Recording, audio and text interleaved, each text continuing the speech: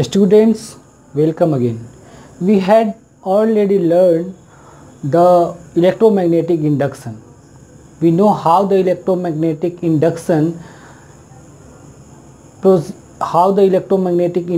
induce a current. हम लोगों ने देखा कि इलेक्ट्रोमैग्नेटिक इंडक्शन वाले कंडीशन में कैसे एक मूविंग मैग्नेट इंड्यूस करता है कि इलेक्ट्रिक करंट को। उसमें हमने देखा था कि if we consider a tube and wind the wire over it, and when a bar magnet being closer to this tube, then a current will induce in the circuit. इस circuit में current induce होता है। And ये जो arrangement है, this arrangement जिससे ये current induce हुआ है दैट इज़ कॉल्ड द, इस अरेंजमेंट को बोलते हैं electromagnetic induction. Means changing magnetic field, जो मैग्नेटिक फील्ड में वेरिएशन हो रहा है, उस वेरिएशन के कारण, उस चेंज के कारण एक इलेक्ट्रिक करंट इंड्यूस होता है। इसे आप दूसरे तरीके से, इसमें क्या होता है, मैग्नेटिक फील्ड लाइंस एक टाइम पे ऐसे इंटर कर रही होती हैं, फिर जब इसे आप दूर ले आते हो तो मैग्नेटिक फील्ड लाइंस जो इसमें इनसाइड द ट्यूब है वो कम होने लगती हैं। तो इसके लिए हमेशा एक चेंज इन मैग्नेटिक फील्ड चाहिए। यदि आप किसी और अरेंजमेंट की बात करो, यदि मैं कंसीडर कर लूँ कि एक इस तरीके का कोई रेक्टेंगुलर वायर है, आपने ऐसे एक रेक्टेंगुलर वायर है और इससे आपने क्या किया है कि दो, आप ऐसे कंसीडर कर लो कि दो आपने ऐसे इसके इंड्स को ऐसे निकाला है और इसके थ्रू आप एक सर्किट बना के इस तरीके से करते हो। तो ये यदि ऐसे है, मैं इस रेक्टेंगुलर लूप की बात कर रहा हूँ, तो वो आप समझ लो यदि ऐसे है और मैग्नेटिक फील्ड लाइंस इस पे यदि परपेंडिकुलर ऐसे इंटर कर रही है, तो ये यदि ऐसे है रेक्टेंगुलर ये कॉइल और इस पे मैग्नेटिक फील्ड लाइंस ऐसे इंटर कर रही है और आप यदि इसे ऐसे रोटेट करोगे, देन मैग्नेटिक फील्ड लाइंस जो इसमें इंटर कर रही है ना, वो चेंज होगी और ये चेंज मैग्नेटिक फील्ड लाइंस ही इंड्यूस करंट को जन्म देती है। वही इंड्यूस करंट यहाँ से फ्लो करना शुरू करता है। तो we need to a magnetic field, a variable magnetic field. हमें हमेशा एक वेरिएबल मैग्नेटिक फील्ड चाहिए टू इंड्यूस द करंट। यहाँ पे इसी तरीके का एक अरेंजमेंट किया गया है जिसमें एक तो मैग्नेट्स को यहाँ पे पहले परमानेंटली फिक्स किया गया है। मैग्नेट, ये एक मैग्नेट है जिसका ये नॉर्थ पोल है और यहाँ पे एक मैग्नेट फिक्स किया गया है and it is the south pole of the magnet. इसके बाद क्या किया गया है, और ये जो पूरा अरेंजमेंट है ये वर्क करने वाला है on the principle of electromagnetic induction. और इलेक्ट्रोमैग्नेटिक इंडक्शन में we use the flaming right hand rule to find the induce current. अब यहाँ पे देखते हैं, ये हमने मैग्नेट के बारे में डिस्कस कर लिया। ये जो अरेंजमेंट है ये एक सर्कुलर कॉइल होता है।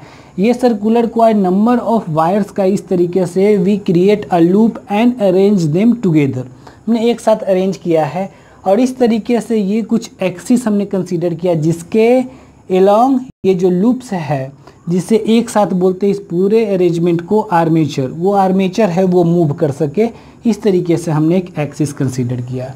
यहाँ पे जैसे हमने डीसी मोटर में कंसीडर किया था, एक दो स्प्लिट रिंग है या कहें सेमी सर्कुलर रिंग है और ये इससे जुड़ा हुआ ये ब्रश है और इससे ये वायर कनेक्ट है और यहाँ पे हमने एक इलेक्ट्रिकल अप्लायंस बल्ब को यूज किया है कि जो करंट इंड्यूस हो रहा है उसे आइडेंटिफाई करने के लिए।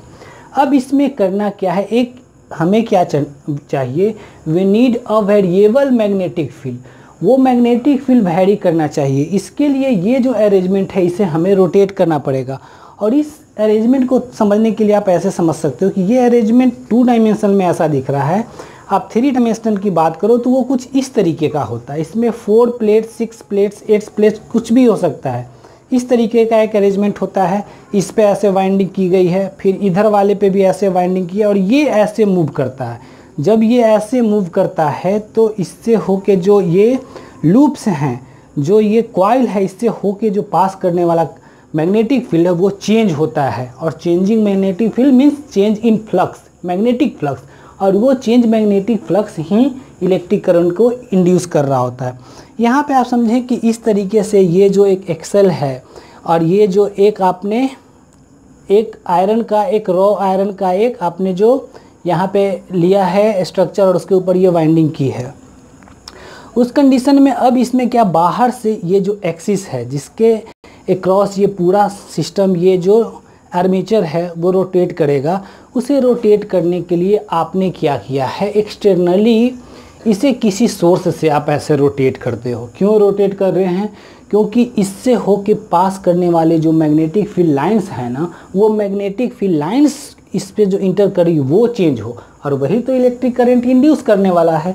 तो आपने बाहर से इसे आप किसी मैनुअली इसे आप रोटेट कर सकते हो, किसी डीजल इंजन से रोटेट कर सकते हो, किसी एनिमल के थ्रू आप रोटेट कर सकते हो, साइकिल को पेंडलिंग करके आप रोटेट कर सकते हो। इस तरीके से आपने ये जो आर्मेचर है इसे रोटेट करना शुरू किया। अब यहाँ पे जब आप ये रोटेट कर रहा है इस डायरेक्शन में, तो ये जो पोर्शन है PQ इस आर्मेचर का, the PQ portion of armature will feel a downward force, inside force. वो इस बोर्ड की बात करो तो इस पे वो इनसाइड फोर्स एक एक्सपीरियंस कर रहा होगा, और ये जो RS part of the armature है it will feel a outward force. Board से यदि बात करो तो बोर्ड से आउटवर्ड डायरेक्शन में एक फोर्स फील कर रहा होगा। इस फोर्स, हमें फोर्स पता है, and we also need the direction of magnetic field, so we can easily find the direction of current. Let's see, you have to apply the Fleming right hand rule. यदि आप Fleming right hand rule को इस coil के portion पे, इस जो armature के इस पोर्शन पे अप्लाई करो, देन लेट्स सी, ये इंडेक्स फिंगर शो कर रही होगी डायरेक्शन ऑफ मैग्नेटिक फील्ड। तो आप इस फिंगर को डायरेक्शन ऑफ मैग्नेटिक फील्ड में आप ऐसे पुट कर दो, ऐसे हमने पुट कर दिया, डायरेक्शन ऑफ मैग्नेटिक फील्ड ऐसे है। और ये जो डायरेक्शन है थंब का, वो थंब का डायरेक्शन इनवर्ड डायरेक्शन में है, और फोर्स इस पे लग भी रहा है इनवर्ड डायरेक्शन में, तो ये ऐसे हो गया। अब ये जो मिडिल फिंगर है it shows the direction of induce current, तो इंड्यूस करेंट का ये एक डायरेक्शन ऐसे मिल रहा है, यहाँ से होके ये इंड्यूस करेंट इस तरीके से इस स्प्लिट रिंग के होते हुए इस तरीके से एक कंप्लीट सर्किट यहाँ पे जनरेट कर रहा होगा, और यहाँ जो बल्ब है वो ग्लो करने लगेगा। अब क्या है, ये जब अरेंजमेंट ऐसे है, आर्मेचर जब ऐसे टर्न करेगा तो ये पोर्शन जब इस तरीके से, अभी ये ऐसे है, ये पोर्शन जब ऐसे चला जाएगा तो फाइनली ये जो पार्ट है ना, इस स्प्लिट रिंग से होता हुआ यहाँ पे आएगा, और फिर इस स्प्लिट रिंग को ये मूव कर देगा, and it remain the contact with the split ring C1। पहले ये C2 के कांटेक्ट में था, और अब ये वाला जो पोर्शन है PQ वाला वो आ जाएगा स्प्लिट रिंग C1 के कांटेक्ट में। ठीक है, जब ये C1 के कांटेक्ट में आ जाएगा देन इस पे ये वाला पार्ट जो PQ का यहाँ था अब वो यहाँ पे आ जाएगा। इस पे फिर से कैसा फोर्स लग रहा होगा कंसीडर करते हैं। फोर्स इस पे लग रहा है आउटवर्ड, मैग्नेटिक फील्ड के डायरेक्शन की बात करो तो वो डाउनवर्ड है, सो इंड्यूस करेंट इस डायरेक्शन में होगा। तो अब इस पे एक इस डायरेक्शन में करेंट इंड्यूस हो रहा होगा। फिर जो ये RS वाला पोर्शन जो यहाँ पहुँचा होगा, ऐसे टर्न होकर जो RS वाला पोर्शन जब यहाँ पहुँचा होगा तो इस RS वाले पोर्शन पे किस तरीके का फोर्स लग रहा होगा और उस फोर्स की वजह से किस तरीके का करंट इंड्यूस हो रहा होगा उसके बारे में देखते हैं। लेट्स सी, ये this RS portion will situated at here, अब वो यहाँ पे आ गया है। देन देखते हैं होने वाला क्या है। इस RS वाले पोर्शन में फिर क्या होने वाला है, एक इनवर्ड फोर्स लगने वाला है, direction of magnetic field downward है, और ये मिडिल फिंगर शो कर रहा होगा इलेक्ट्रिक करंट के डायरेक्शन को। तो इस पार्ट पे ना, चाहे वो PQ वाला पोर्शन हो या फिर RS वाला पोर्शन हो, जो भी पोर्शन हो, इस पोजीशन पे जब वो आता है then we can easily say that current will in the direction of this, and at this position यहाँ पे PQ वाला पोर्शन हो या RS वाला पोर्शन हो, current will always in this direction. तो इस तरीके से ये जो एक हमने सर्किट बनाया है, इस सर्किट में जो करेंट का डायरेक्शन है वो हमेशा एक ही डायरेक्शन होता है, और वो इस एरो के साइन से रिप्रेजेंट मैंने किया है। तो इस तरीके से जो एक करेंट जनरेट हुआ है वो एक ही डायरेक्शन में फ्लो कर रहा है, and this type of current is known as direct current. और इस वजह से इस टाइप का जो जनरेटर होता है इसे बोलते हैं DC generator, means direct current generator.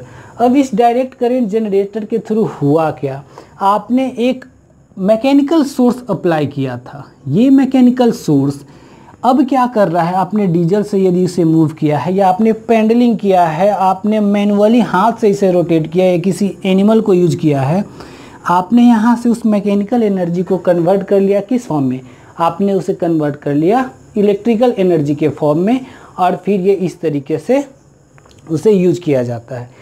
इस टाइप के मोटर को इस टाइप के जनरेटर को एक अलग नाम से भी जाना जाता है, उसे बोलते हैं डायनेमो। आपने साइकिल में देखा होगा, साइकिल में एक छोटी सी इक्विपमेंट लगी हुई रहती है और वो टायर को टच कर रही होती है, और वो जितना फास्ट आप पेडलिंग करोगे ना, वो उतना ही ज़्यादा आगे उसके हैंडल पे एक बल्ब लगा हुआ होता है, वो उतना ही ब्राइट ग्लो करता है। इस तरीके से हमने यहाँ पे एक देख लिया प्रिंसिपल ऑफ डीसी जनरेटर। ये इसके प्रिंसिपल की बात करो तो ये प्रिंसिपल ये जिस पे वर्क करता है वो है इलेक्ट्रोमैग्नेटिक इंडक्शन।